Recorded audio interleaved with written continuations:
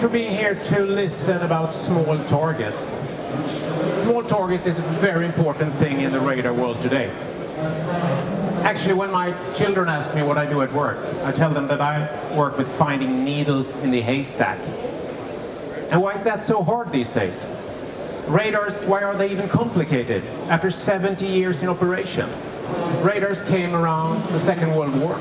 We continued to build them to get greater distances, smaller sizes. Things went pretty well. But then our opponents realized how good the radars were, and they started to work against us. And that's, I think, for all of us here at IDEX, it's exciting to be in a business where other people actually try to make your technology not work. And one way of doing that, that's what we call stealth.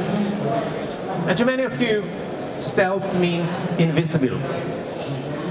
But the news for today is that there's actually only one invisible product in the world. One invisible product in the world. I think many of you know which one that is. You have read about it. It is Harry Potter's cloak of invisibility. That is the only invisible product in the world. All other things can be seen. And stealth does not mean invisible. It means that you become smaller in the eyes of a radar. That means that stealth makes you look different from different angles. Take this missile, 7 meters wide, 1 meter in one dimension, 7 square meters. That's a huge thing. But from different angles, where you look at this missile, it can have different sizes. From some angles, it's the size of a basketball. From yet other tougher angles, it's the size of a baseball. And then, at the most tough angles, this huge missile is the size of a golf ball. And imagine trying to find this one traveling at high speeds at a very long distance. That is hard. And that's why you need modern radars. Radars were built and constructed quite some years ago, typically for looking out in the longer range. They were very fit towards the targets of those days. So you had a detection range, very well fitting. The time you need to get the distance to whether it's scrambling your fighters or guiding missiles. Things worked well. But then stealth came, and although not invisible, they look clearly smaller. You remember? That means that the detection range you get with your existing radars is way shorter than the distance you need to intercept them. And that is what leading you to needing today's radars. We are today in an arms race of stealthy targets and more advanced radars. That is what is going on and what will continue to go on. And that's what we are working with at Saab. So if we handle the stealth well then, what other problems are there? Well, one big thing you hear a lot about here at the fair, that's drones, or UAVs. They are not that stealthy in that sense, but they are small, they are flying low, and flying slow. And the problem there is not to see them. We have strong enough glasses to see them. The problem is that there are other things also flying low, slowly, and they are small. And that's birds. So birds is becoming a problem. We see too much. We see all the birds.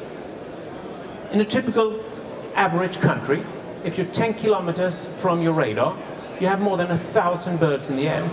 Imagine being a radar operator, sitting there, and you have 100 targets on your screen, and 99 of them are birds. That's what a modern radar sees. Before we could just filter those type of targets away, but we cannot do that any longer with the drones. So now, if we have the glasses, they are strong, we have to get better brains. So now we are working, and we have done that at Saab, in the data processing capacity, we can, through the movement and the behavior of birds versus man-made targets, we separate out the birds. The operator does not have to see them. And that is what we have done with Saab. We have increased the brains of the radar. Having then solved the stealth part, the birds part, and that problem, you still have another problem, and that is what I mentioned at the start. Your opponents are trying to make life difficult for you. They are trying to jam you. If you have a good radar, they try to jam the radar. And they do that by throwing a lot of energy and microwaves against you. And then you have to make your radar sharp enough to send a very, very thin signal with a strong power in the middle of that jamming to reach the target and bounce back, and we can still see it. And if you are to compare that in some way to the modern or the normal world, I would say listening and finding an object in that jammed environment, that's like being at the runway of an airport when an airliner is taking off, and at the same time you're listening to those motors, you can hear the sound of a bumblebee. I doubt that any one of us here could hear a bumblebee in the midst of an airliner taking off, but that is what our radar can do in the middle of a jammed situation. That is how it feels for a radar. So, to sum up a little bit this. I've spoken about the stealth threat and how that leads to this arms race of more modern radars being needed. The need to get the birds there, separate them out so you don't have to see them when you're chasing drones, and also that you have these days to stand up to a jammed environment. So I hope you have learned a little bit today, and thank you very much for listening. Thank you.